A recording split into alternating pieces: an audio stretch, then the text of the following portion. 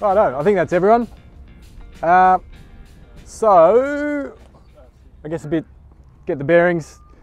Inlet Works sort of sits in front of us here. The guys are working on the liquid waste receival at the minute off to my right.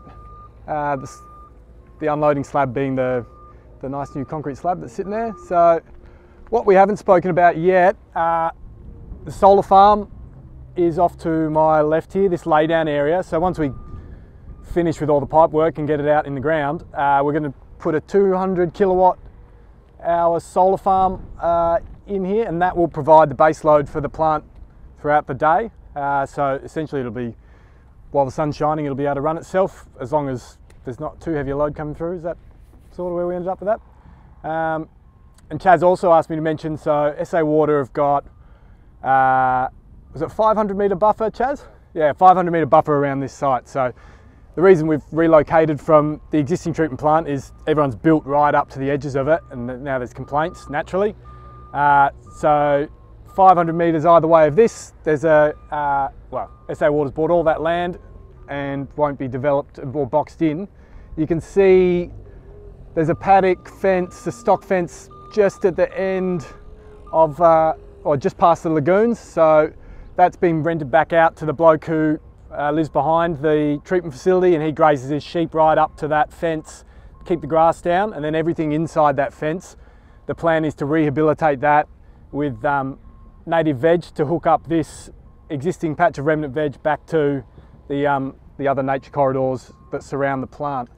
I think we've got 2.5 hectares approximately of re-veg to do for the project, so that should clear off the bulk of it. There's a few native plants in the area that are protected. There's a resin wattle in particular that if you're driving down the driveway on the way out and you see one little shrub sort of boxed off in the middle of the road, that's because it's federally protected and we couldn't get rid of it, so the road sort of moves around that now. But the idea being we'll plant a few more of them around the way as well as part of that re-veg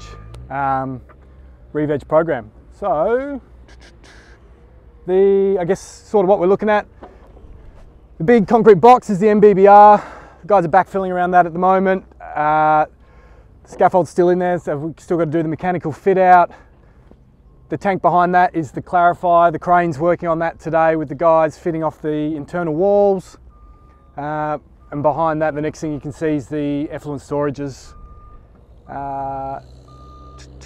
Aside from that, services going in on the tank farm and the rest of the slabs for the mechanical plant and pump stations around the place. Any questions? I guess now we're sort of looking at it, might have jogged a few.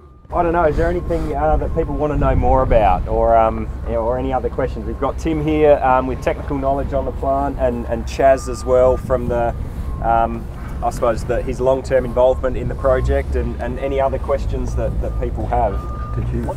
What stops the media blocking up the valves and the pumps? Is there a screen or something inside the tank? So inside the tank, there's aeration diffusers that sit on the floor of the tank. So there's a picture we showed this morning of what that kind of looks like. Other than that, there's nothing inside the tank. So there's media retention screens that keep the media contained in each of the zones. Those aperture size of those screens are 8mm and the media is 12. So physically, the media just can't get through. There's also air sparging on beneath each of the screens, so periodically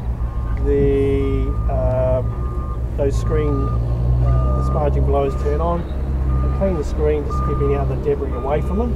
But other than that, that's what keeps the media heavily into the zones. So we can actually play with the ratios, put more media in the front zone, less in the back, to suit the actual influent conditions and effluent quality.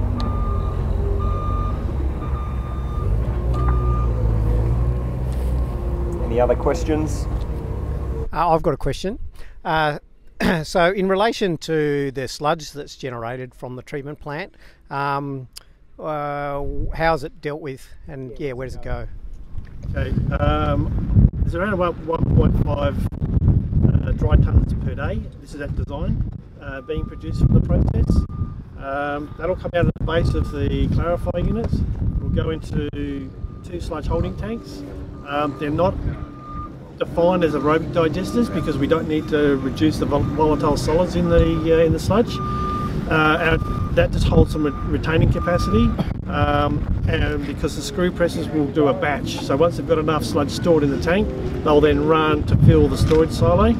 Once the storage silo is then full, that'll then trigger the truck to come in to pick up that material, and then that'll move on to Pete's composting operation. Will get incorporated with other waste from the region and green waste. Pete's, they also generate gas and use that to generate power for and heating for their site.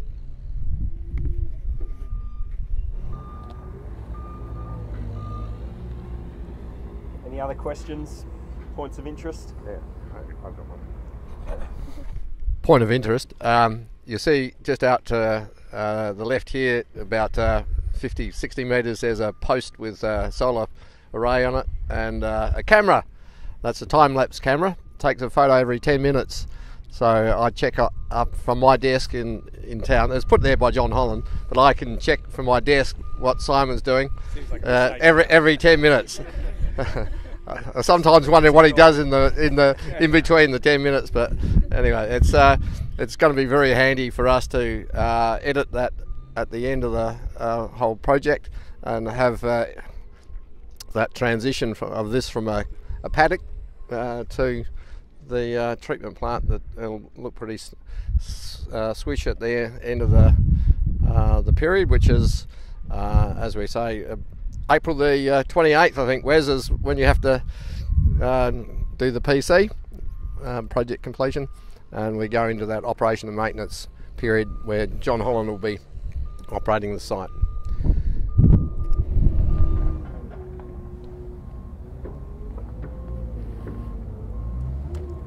Probably